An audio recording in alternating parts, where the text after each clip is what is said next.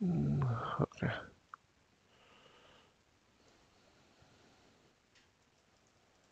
Console.log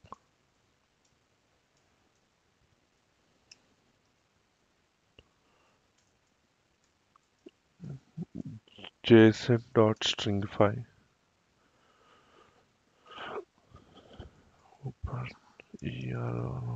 Error.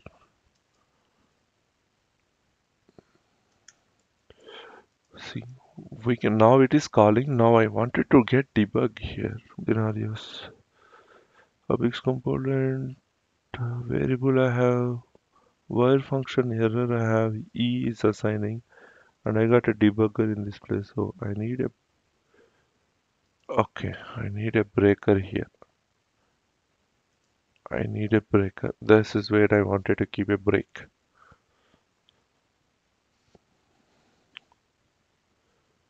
Breakpoints. Yes, I have a breakpoint. Let it get deployed.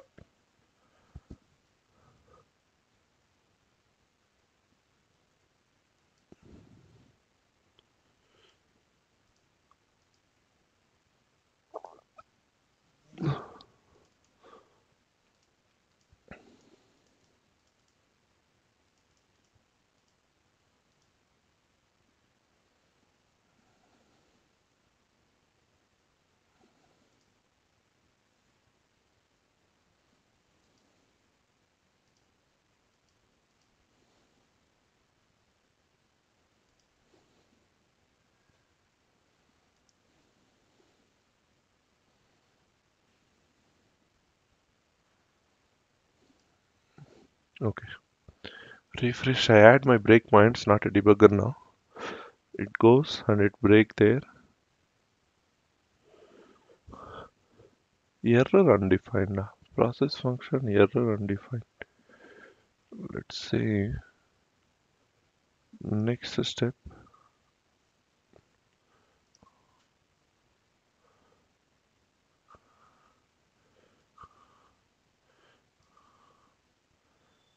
Error undefined.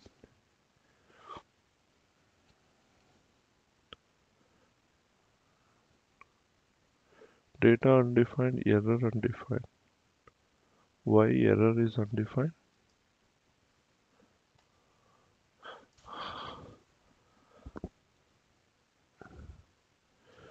Console. Okay. Error. In error, what is we have? We have a status and we also have a body. Inside body, we have a message, right?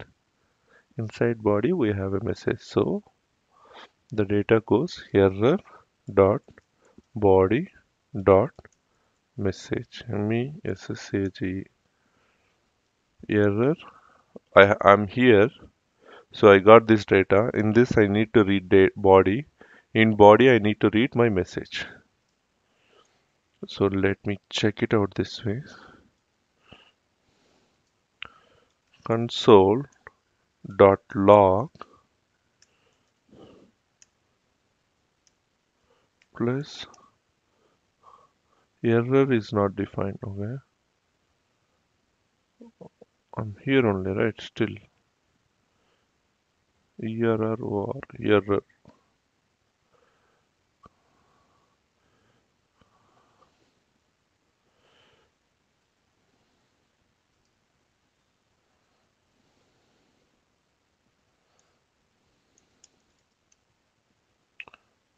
How to read this one?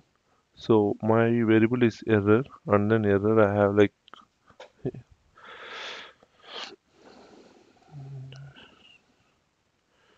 what's the value? I have error.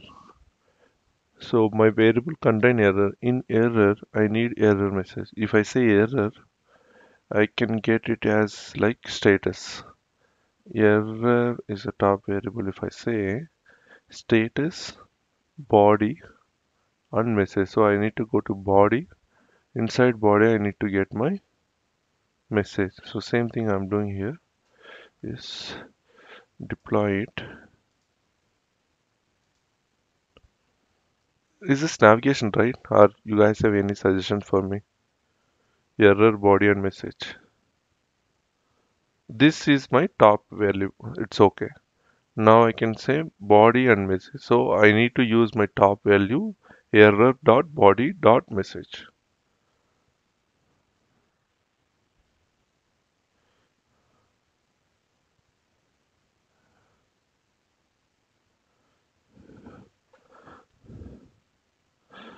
See how that goes.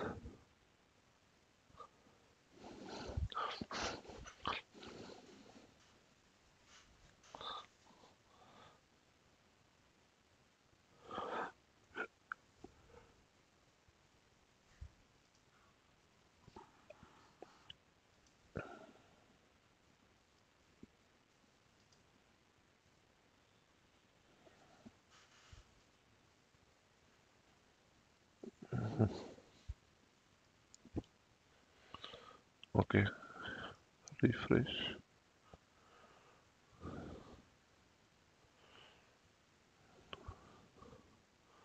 console, clear,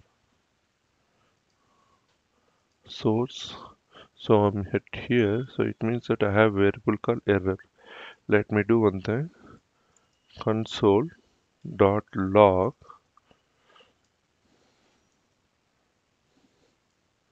JSON dot stringify error just to check I have my error variable or not.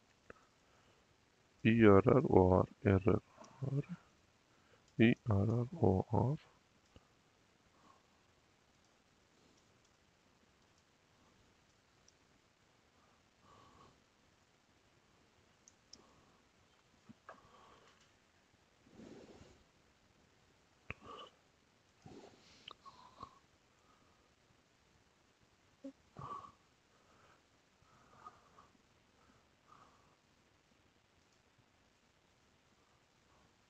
something is not good.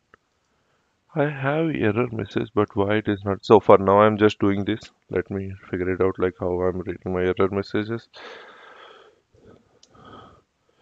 So in errors, ultimately what we are getting here, yeah, deploy.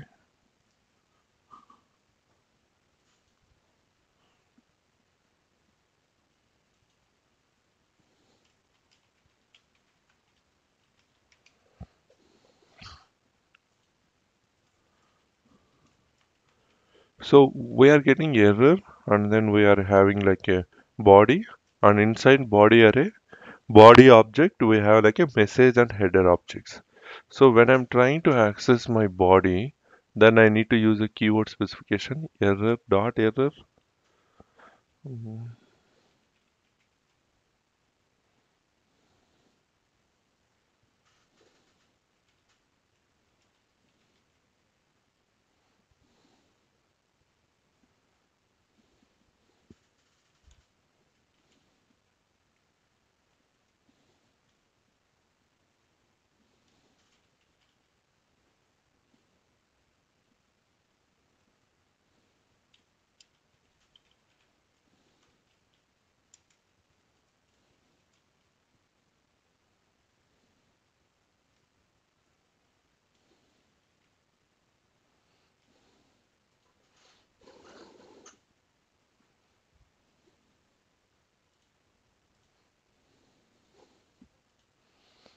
So let's refresh and check like what is actually doing this.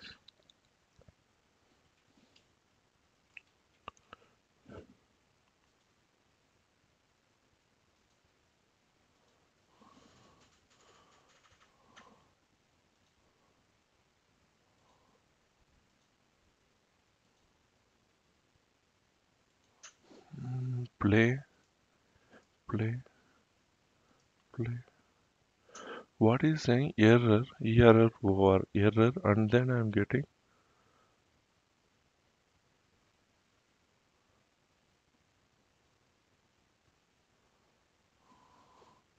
any idea what I can do here.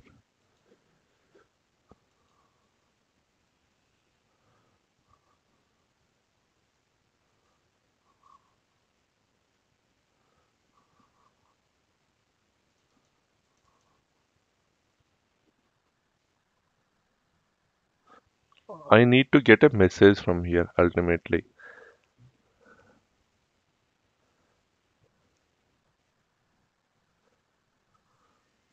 Sorry,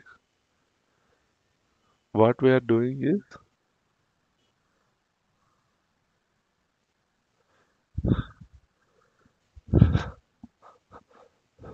but actually I need to get only message. I don't want to get everything else here. Like I have error. So from that error, I wanted to read my, okay, let's talk about this as a JSON object. Uh, JSON parser. If I say JSON parser, okay,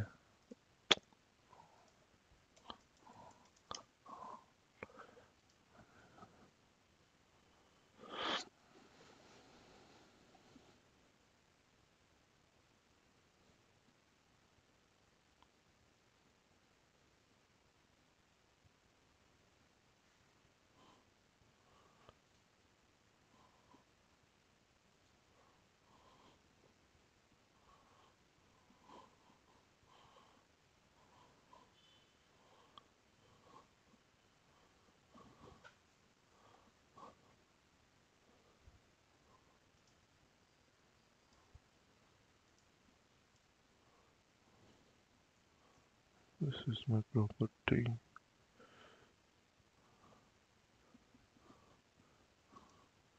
Deploy.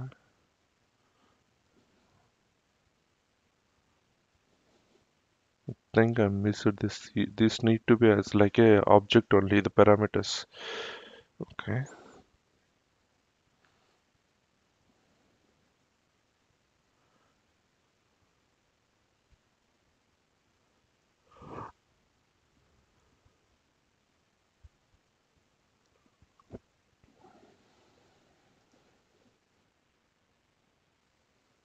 miss this. We'll see. Just check it out. So this is in the format of error. So I need error dot error, and then if I want to go object error dot error dot body, then I need to read a message called dot message, right? Error dot body dot message. Then this is the depth, isn't it? Error dot body dot message.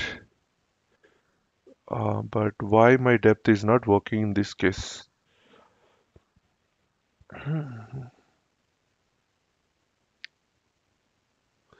Play, play. Perfect. I think I have reached now. So what is my error depth? Error dot body dot. This is an array? No, this is just an object. Body dot message. I think I have reached my depth. Deploy this to source arc. Salesforce CLI. Refresh.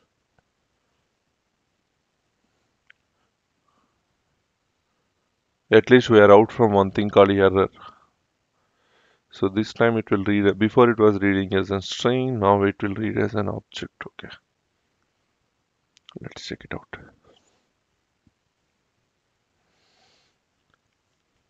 The difference between here and here is only one thing, right? Here we'll assign it to a variable and then you will handle data and error from here without worrying. But here what you will be doing, you will be doing explicit calls for both within the controller only. That's the only difference between wire property and wire function, right? So refresh it. Let's close this.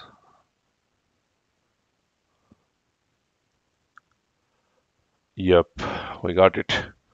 Invalid result parag, that was my expectation. So I missed in saying that here you need to pass is an object. Then only the return will be in the format of object, else it will be like a string, data string. Clear? I missed these parameters before. So the other thing now, we'll see what is imperative calling. Calling method imperatively. What is imperative calling? Here I'll define my data is called uh, user data and user error. Now, if I say user data or user error, it's very simple. If we are doing like imperative calling, if you are doing like imperative calling, the only thing here you can do method imperatively, let's say handle user. This handle user action can be anything, okay? It's not something you need to mention only these names. You can define like again, this is a custom name, guys, and this is your custom name. What you can mention whatever variable you need it, okay? Here also, it's not always you need to mention the same thing always. I mean, it's same. You can mention whatever function you wanted based on your usageability. What is meant by usageability? So why you are calling? If you are deleting a record based on where you can see right, delete records or delete account records, delete contact, delete partner. So whatever mention, the proper naming conventions I mean to say. Okay,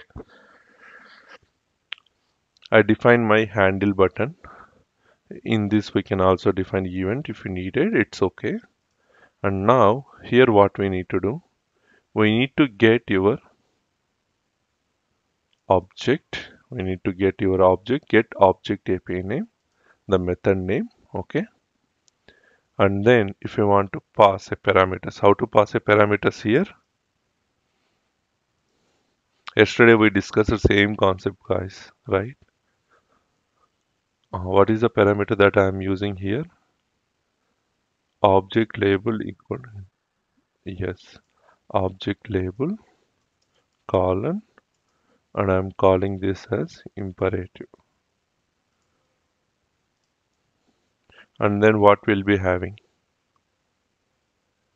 And then dot then. Yesterday we discussed, we forgot.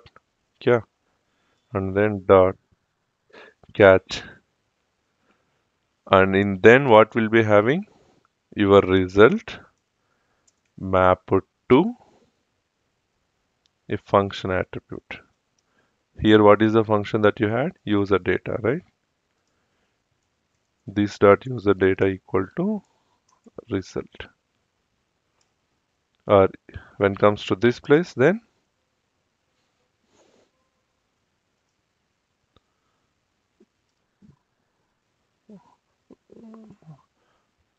I don't know. Like, have you remembered that we saw this yesterday? Exactly.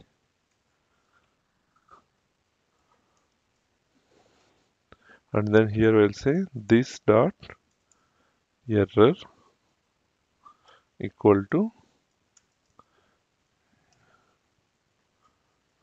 why we saw this message yesterday? The same structure to create an account, right?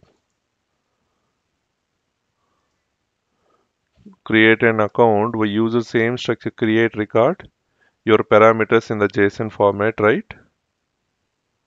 JSON object, and then you call your then parameter, and then you can call the same thing you are doing here. It's not something new, it's same. But there we are passing, creating a record, you are calling your Apex method. And how we'll be doing that? How to call your now Apex method? Define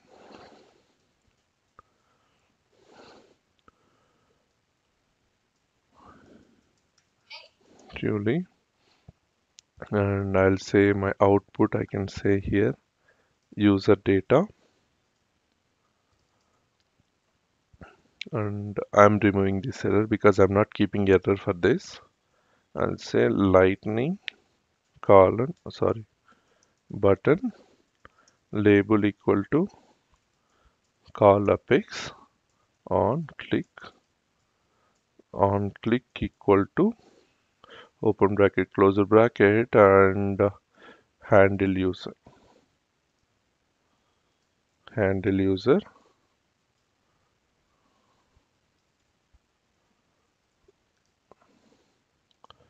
So this is called imperative call. These are the three different ways that you can call your apex method. Whatever you are doing here, what is this called? The parameter. So if you have a confusion here, what you can say, let params equal to, and you can pause that params for a readability if you wanted to do the so deploy.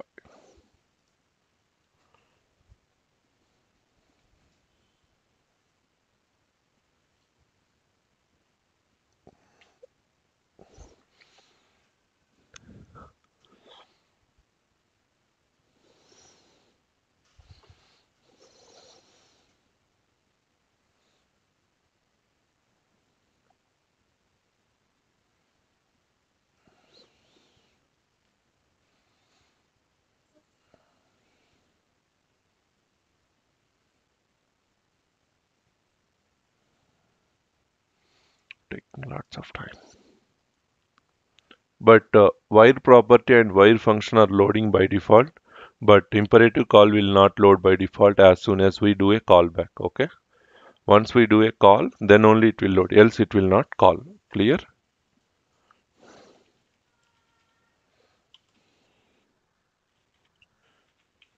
What is the default function load?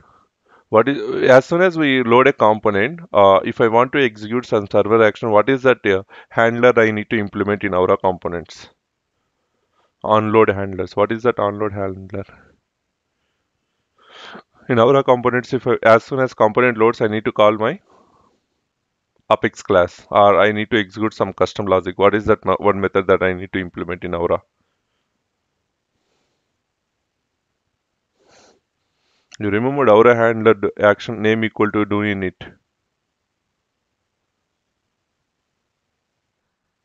Do init.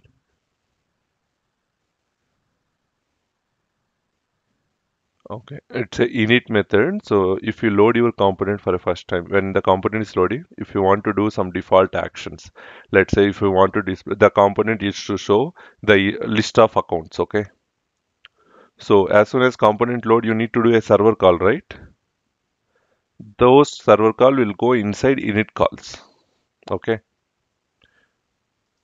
Aura handler init, Aura handler init.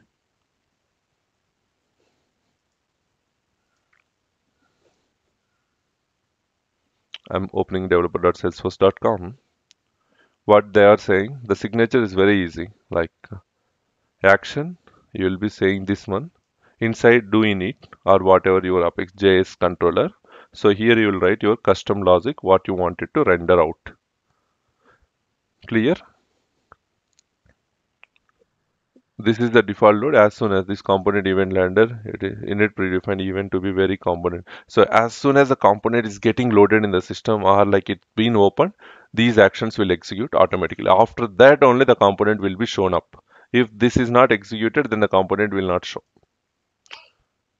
Okay.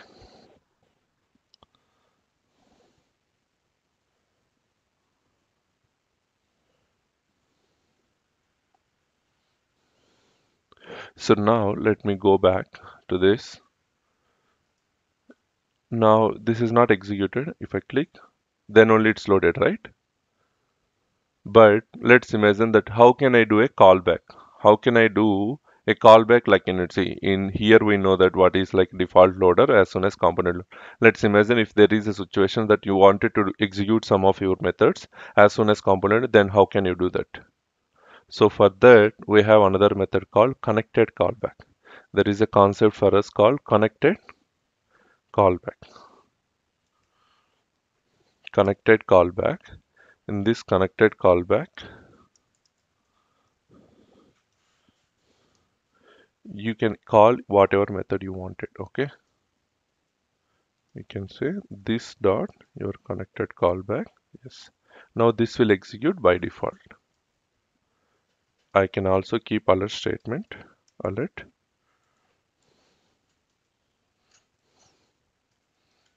connected callback calling from call apex component. Before the component loads, this will execute first.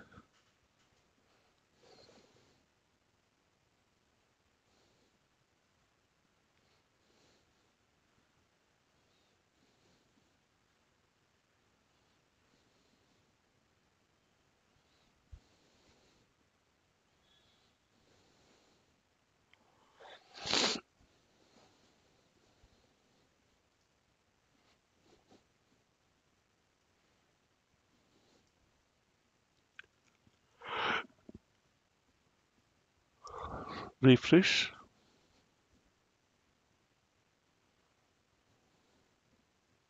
You can see, right?